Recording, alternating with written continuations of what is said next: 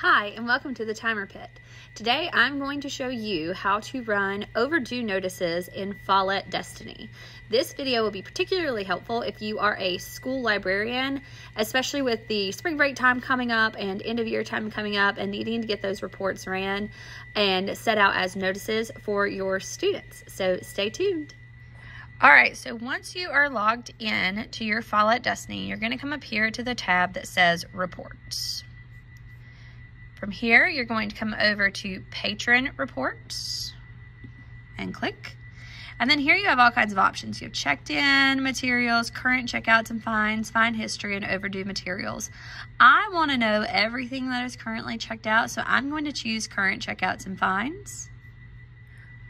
Once you've selected current checkouts and fines, you have a lot of choices. You can do all checked out materials, all that are currently overdue, all that are due by date, however many days that were due from, and all that are checked out. So I'm just gonna go ahead and click all that are checked out.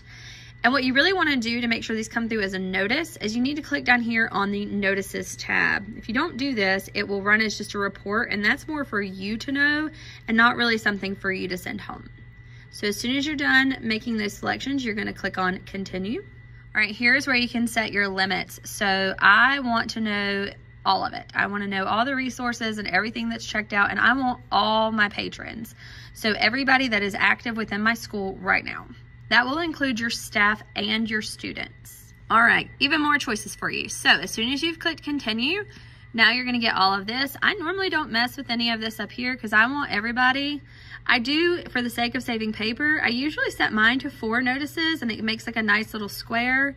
And then down here, I normally always click the title, a cover image, and the price, and the barcode number, and the homeroom. This is gonna come in handy when you go to sort them because you may know most of your students, but you may kind of forget whose homeroom they're in. And so clicking homeroom has always been very helpful for me as I'm cutting and sorting through all of these notices.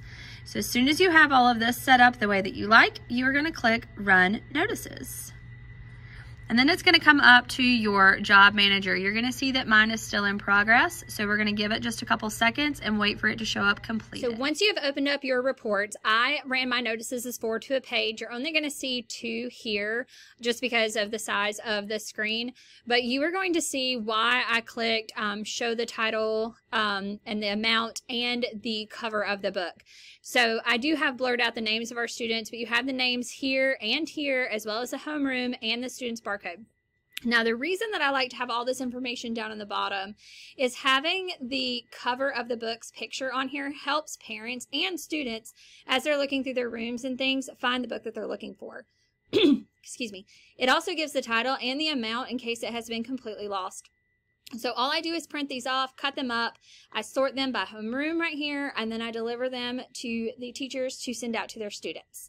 So I hope this helps you run your library reports and that you have a great rest of the school year.